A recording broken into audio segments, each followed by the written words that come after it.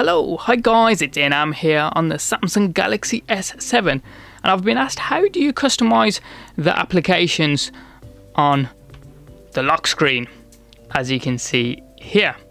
Well, this is how simple it is. Head over to the Galaxy apps and search for an application called Good Lock.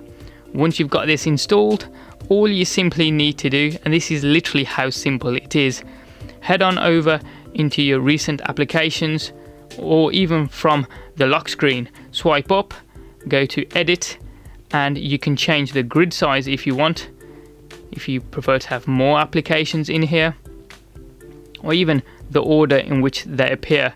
So at the moment it's pretty limited to the applications that you can see here.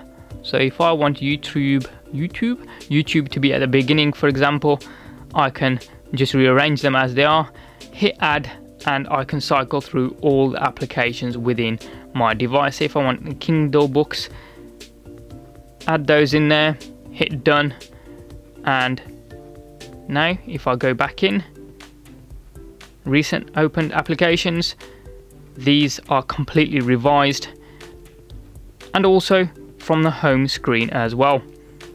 As I say, you can edit them from the home screen. Just swipe up, you get the edit button towards the right hand side, and you can do the same things again. How cool is that? The advanced systems UI from Samsung doing wonders on this Samsung Galaxy S7. As ever, any comments or questions you guys have got, hit them up in the comment section down below. Please like, subscribe, and tag along on the social media at InamGafoor. Thanks for watching, have a wicked day, and I'll see you next time.